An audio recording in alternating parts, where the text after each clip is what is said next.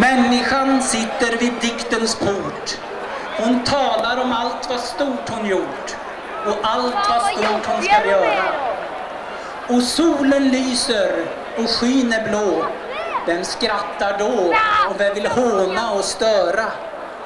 Förunderlig är hon att höra. Människan sitter vid diktens port, som hon alltid gjort. Hon sitter med uppdragna ögonbryn och ser mot skyn. Hon kommer ihåg när Da Vinci skrev i Firenze om svalornas flykt ett brev.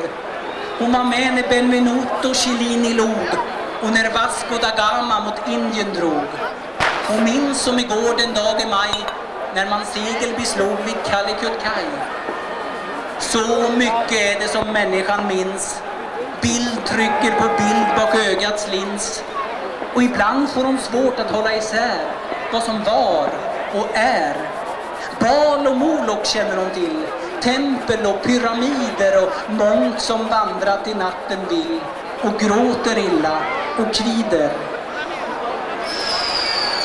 Människan sitter vid diktens port.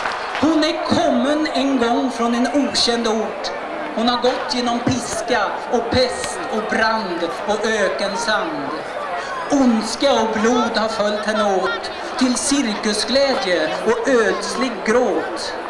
Men dröm och syn bar hon också med, som en fågellåt över alp och hed, som en envis dallrande sång om ljus kring frusna källor och döda hus.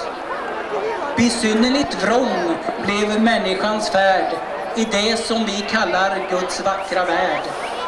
Dock kunde vi och berätta och klamra oss fast vid detta, att allt som är gudalikt och stort och som tänder till eld, det har människan gjort.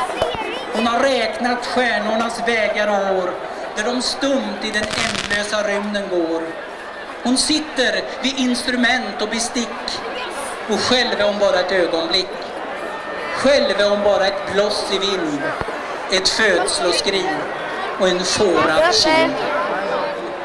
10, 9, 8, 7, 6, 5, 4, 3, 2, 1.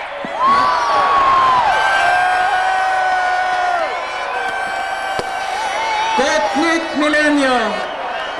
Gott nytt millennium! Skål Kristinehamn! Gott nytt år på er allihopa! Gott nytt millennium!